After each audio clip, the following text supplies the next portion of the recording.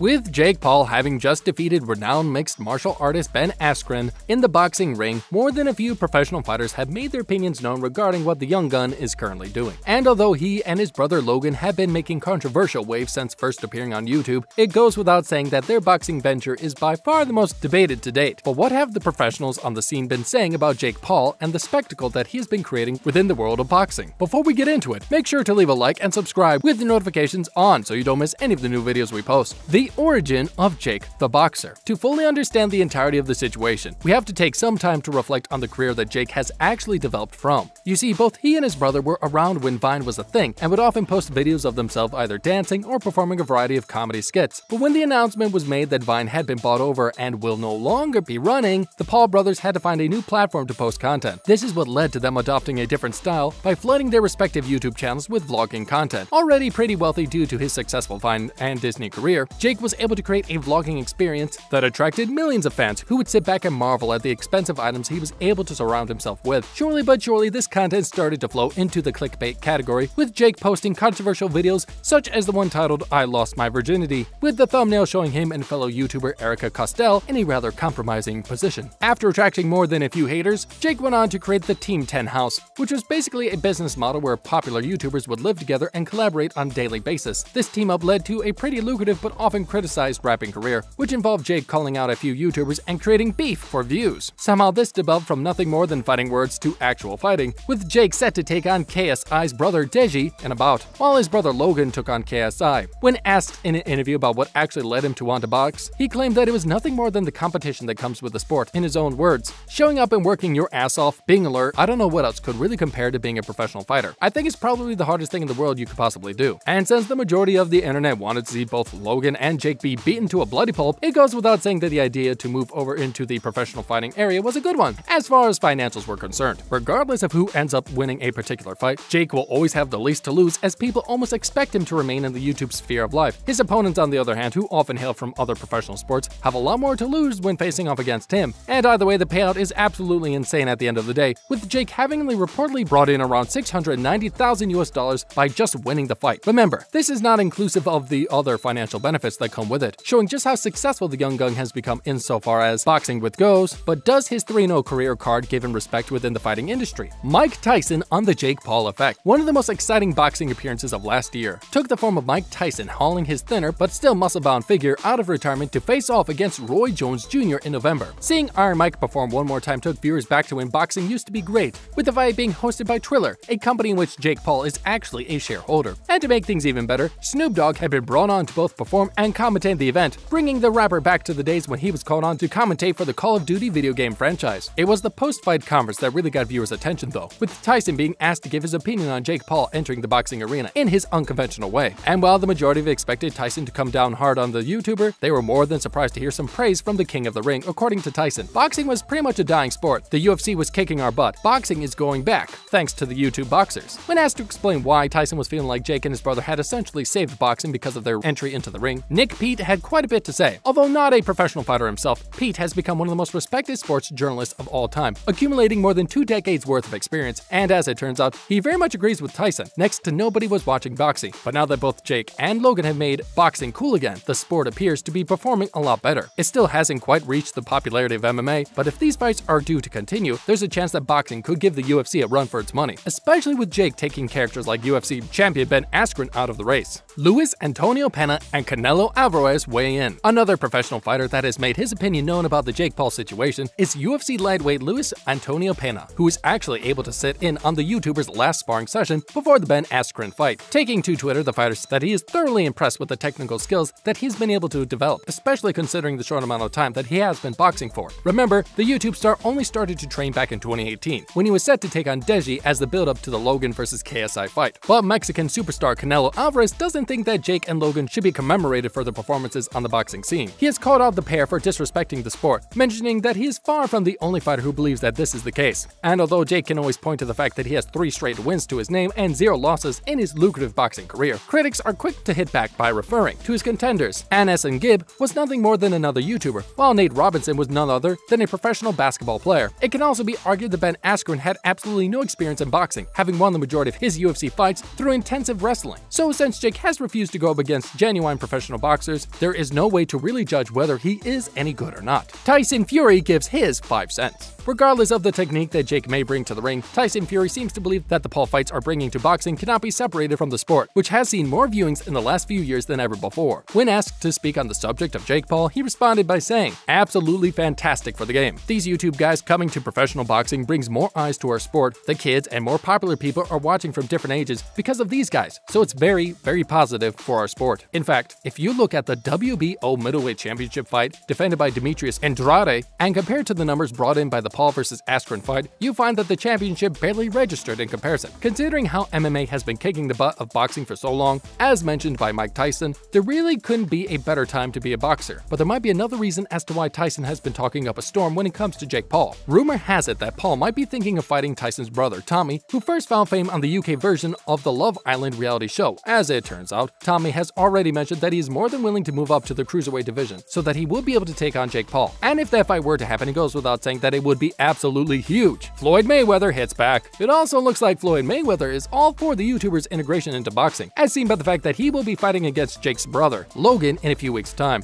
But it looks like he isn't too impressed by what either Logan or Jake bring to the table. In fact, in an interview with Barstool Sports, he indicated that he has next to no strategy when it comes to his bout against Logan Paul. In his own words, "I've just got to show up. If I wanted to go round, it'll go 1 round. If I wanted to go 2, 2. It's all up to me." In other words, the general consensus between professional fighters is that it's a good thing that Jake and Logan have brought on so much hype to the boxing scene, while their behavior outside of the scene, like Jake's grabbing of Mayweather's cap and being punched as a result, may bring negative consequences, but overall, the more eyes that watch the sport, the better. We'd all love to see Jake face off against an actual boxer though, and hope he makes this happen at least at some point. What do you think? Feel free to let us know in the comments section down below.